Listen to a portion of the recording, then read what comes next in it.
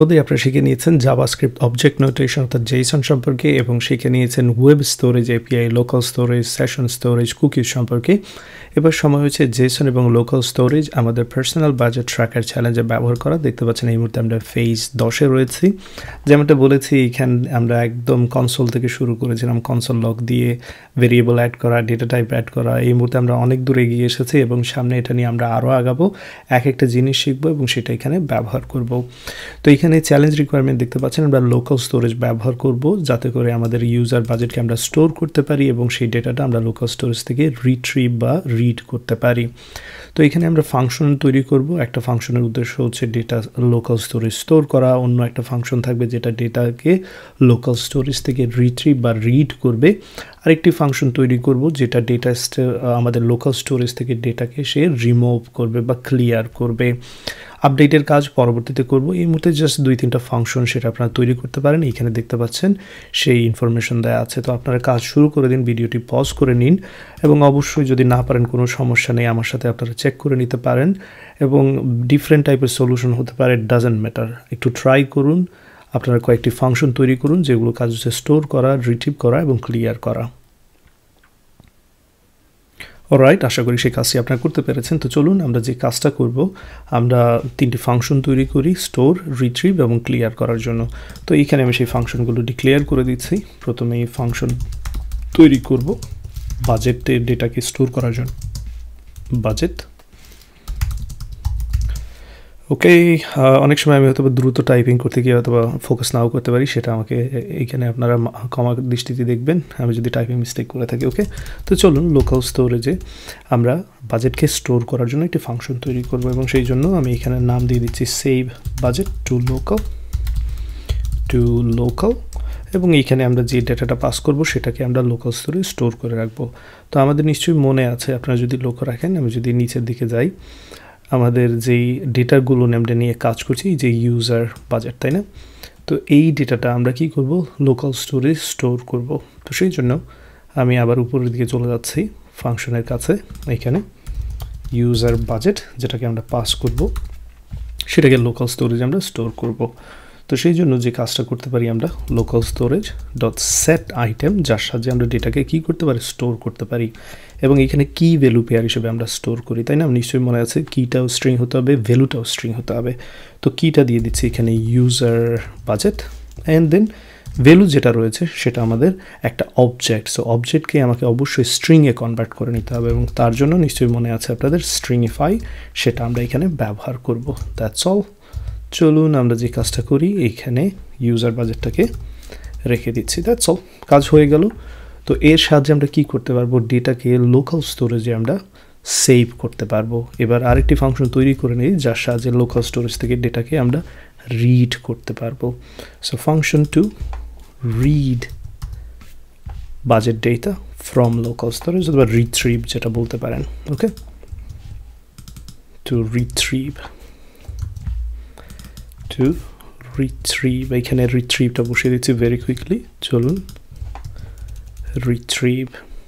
ওকে, এবার আমরা যে কাজটা করবো, এখানে নাম দিয়ে দিচ্ছি রিড অথবা গেট বাজেট ফ্রম লোকাল ফাংশনের নাম। এখানে অবশ্যই আমাদের প্যারামিটার পাস করার দরকার নেই, আমরা ডেটাকে জাস্ট আমরা নিয়ে আসবো। তো এই জন্য এখানে আমি একটা ভেরিয়েবল নিয়ে নিচ্ছি saved budget, and then local storage থেকে আমরা গেট করবো আইটেমটাকে, গেট আইটেম। এক্ষেত্রে শুধু আমাদের কি পাস করতে হবে। সো এখানে আমি জাস্ট কি পাস করছি।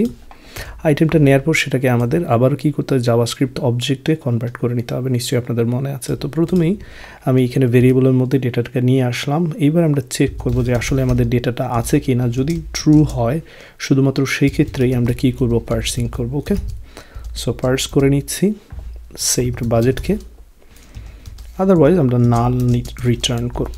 ওকে, সো এখানে আমি রিটার্ন দিয়ে দিচ্ছি। That's all. তাহলে রিট্রিভের জন্য আমাদের ফাংশন তৈরি করা হয়ে গেল। এবার যে কাজটা করতে পারি, ক্লিয়ার করার জন্য একটি ফাংশন তৈরি করতে পারি। সো এখানে আমি কপি পেস্ট করে নিচ্ছি function two clear budget data from the local storage. So এখানে নাম দিয়ে দিচ্ছি clear budget from local okay, and then এখানে যে কাজটা করবো আমরা local storage dot remove item ব্যবহার করব। So remove item function. ওকে, পরবর্তীতে অবশ্যই এটা আমরা ইউজ করবো, এই মুহূর্তে হয়তো বা ইউজ করবো না। এবং এখানে জাস্ট একটা কনসোল লগে মেসেজের মধ্যে বলে দিই যে ডেটা আমরা কি করেছি, বাজেট ডেটাটা লোকাল স্টোরেজ থেকে আমরা ক্লিয়ার করে নিয়েছি। তো আমি এখানে জাস্ট পেস্ট করে দিচ্ছি একটা ইনফরমেশন, দ্যাটস অল। সো আমাদের 3টি ফাংশন কিন্তু তৈরি করা হয়ে গেল, এটাই ছিল মূলত কাজ। এবার এই ফাংশনগুলোকে আমাদের ব্যবহার করতে হবে।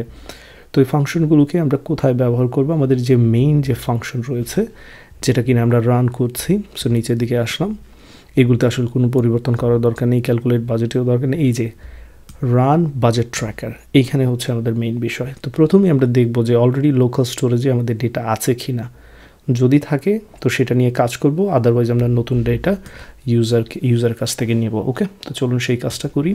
আমরা এইখানে প্রথমেই late user budget local storage থেকে নিব, এবং লোকাল স্টোরেজ থেকে নেওয়ার জন্য অলরেডি আমরা ফাংশন তৈরি করেছি gate budget from local. Okay, so এটার মাধ্যমে কী করতে পারবো, লোকাল স্টোরেজ থেকে আমরা ডেটা নিতে পারবো। অ্যান্ড আপাতত আমি যে কাজটা করি, চলুন আমরা যে কাজটা করি, যদি ডেটা থাকে এখান থেকে আমি এই লেটের যে ডিক্লারেশন সেটা সরিয়ে নিচ্ছি। যদি লোকাল স্টোরেজে অলরেডি ডেটা থাকে সেক্ষেত্রে আমরা একটা কাজ করব, আদারওয়াইজ আমরা অন্য একটা কাজ করব। এই হচ্ছে আমাদের টার্গেট। তো যদি অলরেডি লোকাল স্টোরেজে ডেটা থাকে সেক্ষেত্রে আমরা একটা মেসেজ দেখাতে পারি যে আমরা ডেটাটা পেয়েছি, প্রিভিয়াস যে বাজেটের ডেটা সেটা লোকাল স্টোরেজ থেকে পেয়েছি, সেরকম একটা মেসেজ এই মুহূর্তে দেখাতে যাচ্ছি। পরবর্তীতে আমরা এখানে ডম যখন ইউজ করবো জিনিসগুলোকে আরও সুন্দর করে দেখাতে পারবো। সো ডেটা যখন পেয়ে গেলাম, আমরা কি করি নিশ্চয়ই মনে আছে আপনাদের, আমরা চাইলে আমরা ডিসপ্লে করতে পারি, ক্যালকুলেট এবং ডিসপ্লে করতে পারি। তো চলুন সেই কাজটা করে নিই। আমি উপরের দিকে চলে যাই, ক্যালকুলেট এবং ডিসপ্লে করব। আসলে ডিসপ্লে করার দরকার নেই, কারণ অলরেডি ক্যালকুলেট করার দরকার নেই, কারণ অলরেডি আমরা ক্যালকুলেট করেই সেটা আমরা লোকাল স্টোরেজে রাখবো, তাই না? সো এইখানে আমি যে কাজটা করব, নিচের দিকে আসি, এইখানে আমরা ডিসপ্লে রেজাল্টের মধ্যে ইউজার বাজেটটাকে পাস করে দেবো। ওকে, এতটুকু কাজ এখান থেকে আমরা করে নেব।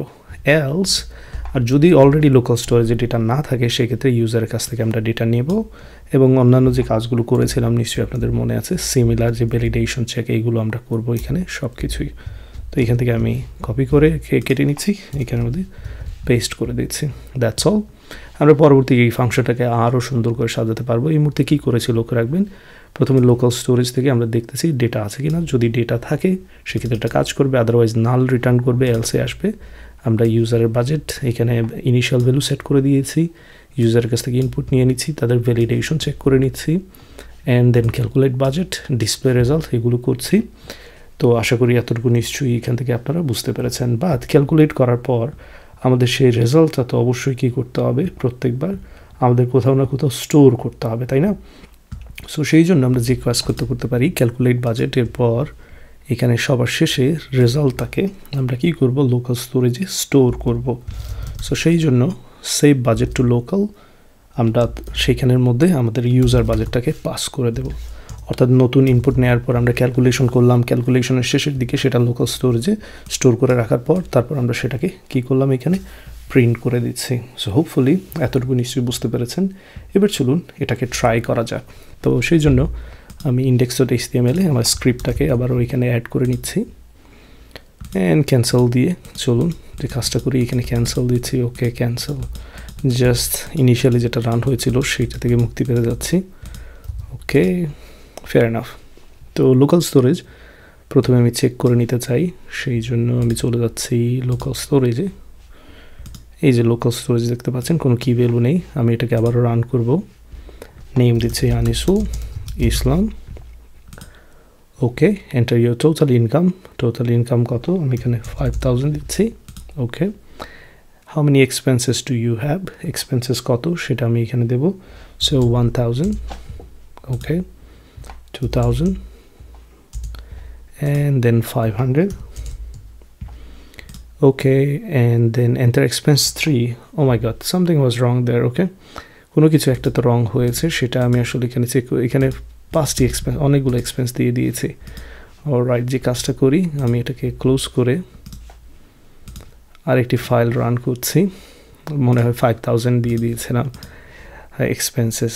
সো এখানে লাইভ সার্ভার ওপেন করে নিচ্ছি, এবং এইদিকে নিয়ে আসলাম। আপনারা আশা করি দেখতে পাচ্ছেন। চলুন আবারও টেস্ট করে নিই আমাদের প্রোগ্রামটাকে, এবং সেই সাথে আমি যে লোকাল স্টোরেজ পরে দেখি, সমস্যা নেই। এন্টার ইউর টোটাল ইনকাম আমি দিচ্ছি, এখানে ক্যান্সেল করে নিচ্ছি। ওকে, ইন্সপেক্টে যাচ্ছি, অ্যাপ্লিকেশন, লোকাল স্টোরেজ, কোনো কিছু নেই, রান করব। নেম দিচ্ছি আনিসুল ইসলাম, and then enter your total income আমি দিচ্ছি 5000. how many expenses do you have? 3. প্রথম এক্সপেন্স 1000, সেকেন্ড এক্সপেন্স দিচ্ছি 2000, থার্ড এক্সপেন্স দিচ্ছি 800। তো এইখানে আমাদের লোকাল স্টোরেজ এই যে দেখতে পাচ্ছেন অলরেডি কিন্তু স্টোর করা হয়েছে। কি কি সেটা আমি দেখাচ্ছি আপনাদের। একটু উপরের দিকে নিয়ে যাচ্ছি, এতে করে দেখতে পারবেন এই যে এক্সপেন্সেস 1000, 2800, ইনকাম দেখতে পাচ্ছেন, নেট ইনকাম, ট্যাক্স সব কিছু এখানে দেখতে পাচ্ছেন। সো এবার আমি যদি কনসোলে চলে যাই এবং আমি যদি রিলোডও করি, সেক্ষেত্রে দেখতে পাচ্ছেন previous budget data loaded from local storage দেখাচ্ছে। হ্যাঁ, সব কিছু কিন্তু পারফেক্টলি দেখাচ্ছে। আশা করি এতটুকু নিশ্চয়ই আপনারা বুঝতে পেরেছেন। তো এইখানে আমরা কয়েকটি ফাংশন কিন্তু ব্যবহার করিনি। সেটি হচ্ছে আমরা যে স্টোরের জন্য ফাংশনটা ব্যবহার করেছি লোকাল স্টোরেজে, কিন্তু লোকাল স্টোরেজ থেকে রিমুভ বা ক্লিয়ারের জন্য, অ্যাকচুয়ালি ক্লিয়ারের জন্য এই ফাংশনটা ব্যবহার করিনি। সেভ এবং গেট এই দুটো ব্যবহার করেছি। পরবর্তীতে আমরা ক্লিয়ারও ব্যবহার করবো ইনশাআল্লাহ। ভিডিওটি দেখার জন্য আপনাকে অসংখ্য ধন্যবাদ। ভিডিওটি যদি আপনার ভালো লাগে এবং উপকারে আসে, সেক্ষেত্রে সবার সাথে শেয়ার করে নেবেন, এতে করে অন্যের উপকারে আসবে। আপনি যদি এখনও পর্যন্ত আমার চ্যানেলে সাবস্ক্রাইব না করে থাকেন, তাহলে অবশ্যই সাবস্ক্রাইব করে নেবেন, এতে করে আপনি আমাকে নতুন ভিডিও তৈরি করতে অনুপ্রাণিত করবেন।